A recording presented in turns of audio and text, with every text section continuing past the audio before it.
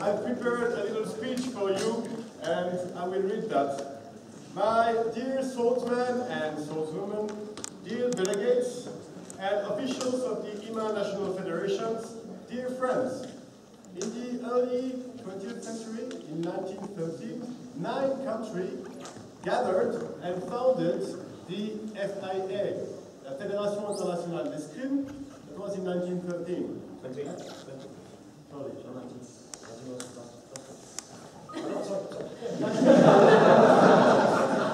20th century, time flies. 1913 was the foundation of the International Federation for Fencing, and I'm very proud to announce that today, actually, the constitution of our International Federation for Historical European Martial Arts.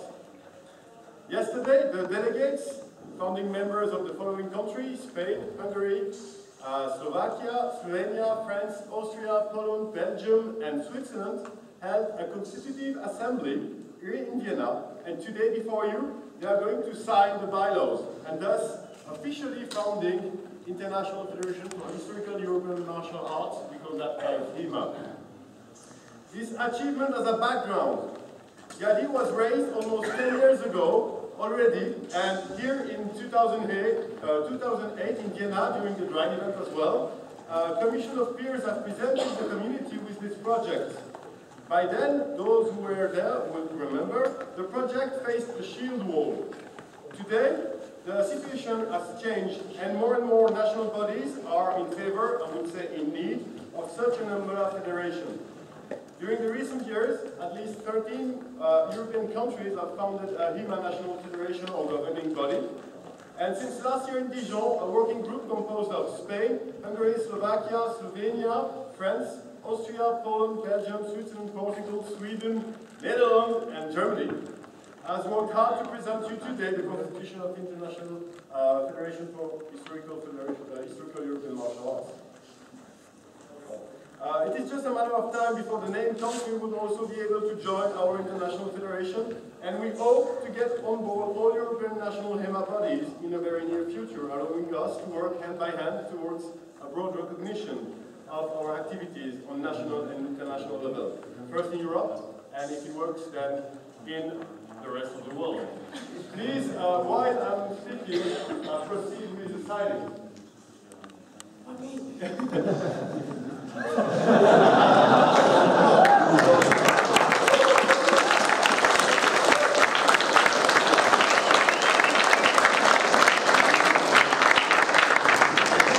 outline a few points. It is the main purpose of the IFHEMA, supporting and joining together the efforts of national bodies towards a recognition of our activities before the national governments, especially their so-called national sport authorities, mainly driven by International Olympic Committee, national office, or by the dedicated department of the government dealing with sport activities. Together we are stronger if every country has its own together we are stronger, and if every country has its own specificities and regulations towards such a recognition, we will be regarded with more consideration if we are part of an official international movement. For the time being, none of our members are officially recognized by their government. None. These processes take time, but we are all working in the same directions. In 5-year times, we will be applying for the membership at the International Umbrella Federation for Sports, gathering both Olympic and non-Olympic sports.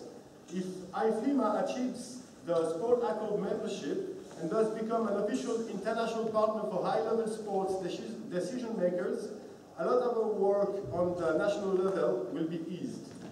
Education, grants, insurance, media coverage, sport equipment development, and many more things will hopefully be backed up and more inclined for collaborations or inquiries. It is about giving HEMA a proper place, allowing it to be parted from modern sport fencing, wrestling, or boxing. It is about to give us serious ground and precedent to define what we do in front of decision makers who have no idea what we're doing. It is about to define our needs and to work towards providing professional solutions for those needs. We are willing to make HEMA future better and easier, and more important, legalized and recognized. For the amazing efforts and involvements, I shall thank the people sitting behind me, signing, who invested time, money and work at their own expenses for you, HEMA practitioners, for you, not for their potential glory or fame, for you. They are not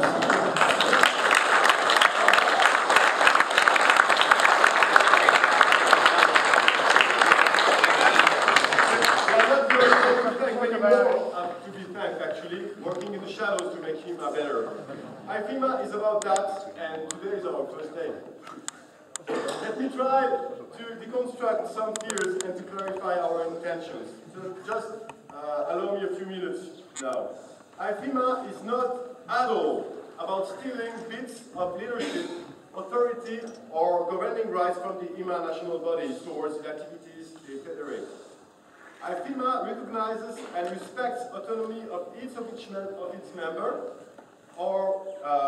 and it is not about issuing strict tournament rules, the official lengths of a longsword simulators, or an academic education of trainers. It is about gathering information about achievements or work towards essential goals, coordinating efforts between the members, and issue recommendations that will help us to define frameworks.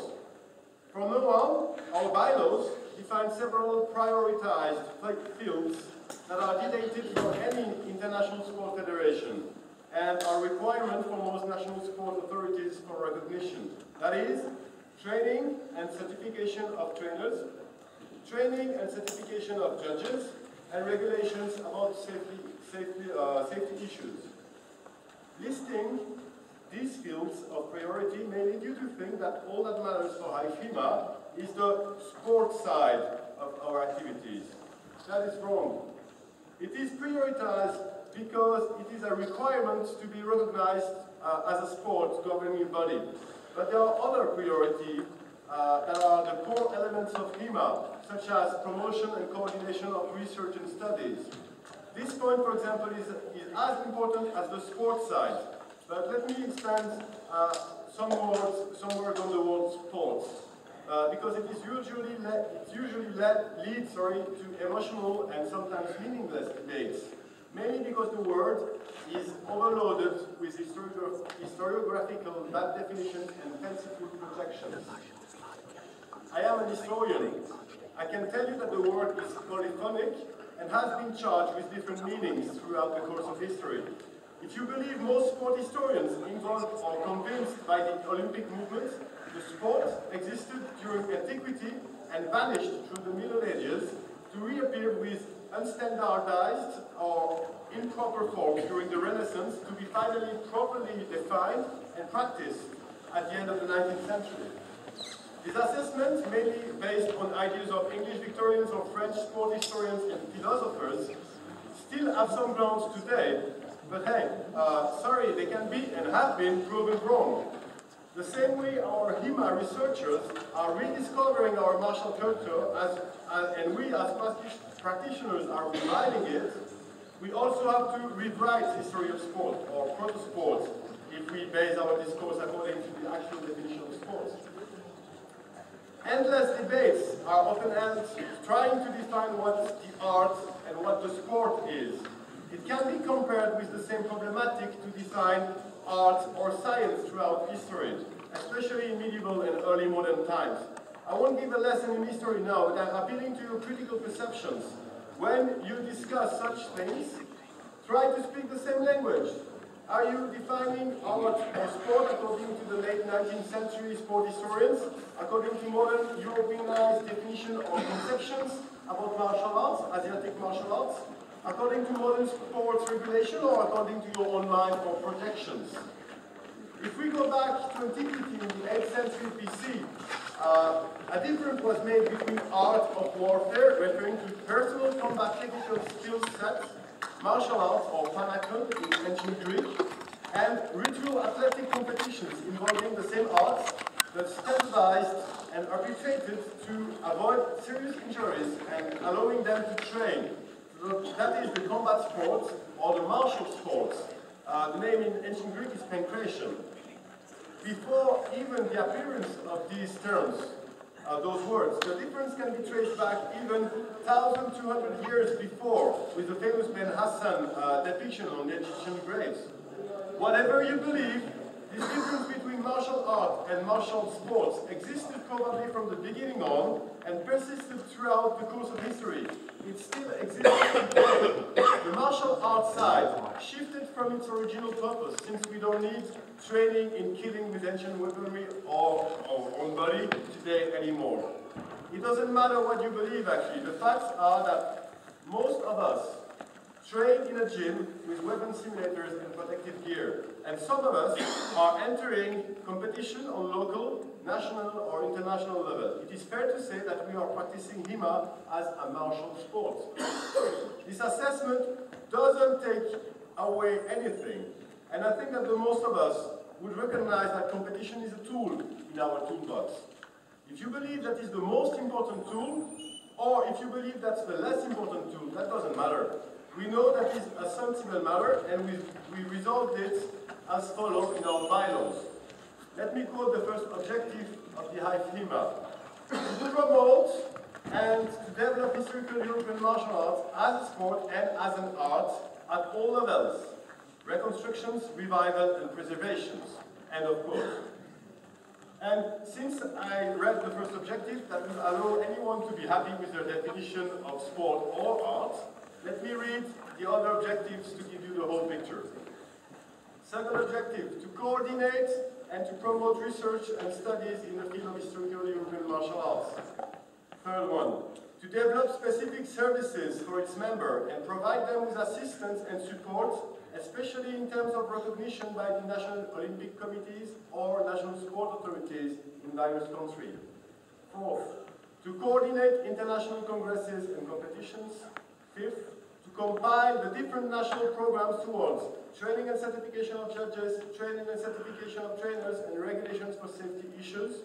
And sixth, final one, to promote closer links amongst its members and between its members and other sport organizations.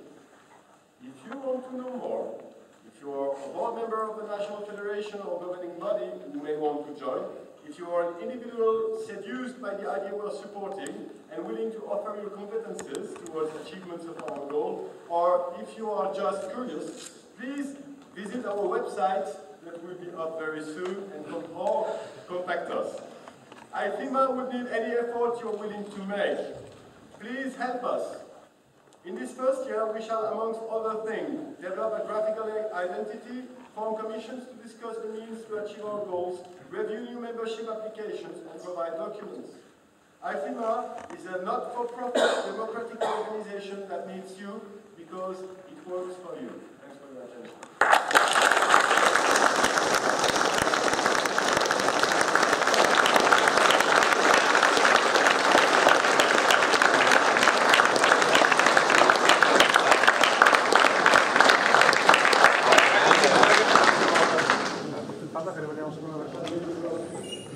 Thank you, Daniel. What you forgot to mention is that without him knowing it, we all other members of the Provisional Executive Committee voted him for President for lifetime.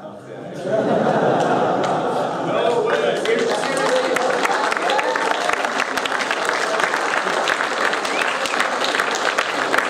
And we've done a lot of work in the last half year or so by compiling all what we did or did not, or did very, very late after the deadline anyway, but he kept the thing going, and it's our achievement, but it's also a little bit of his achievement, so thank you again, guys.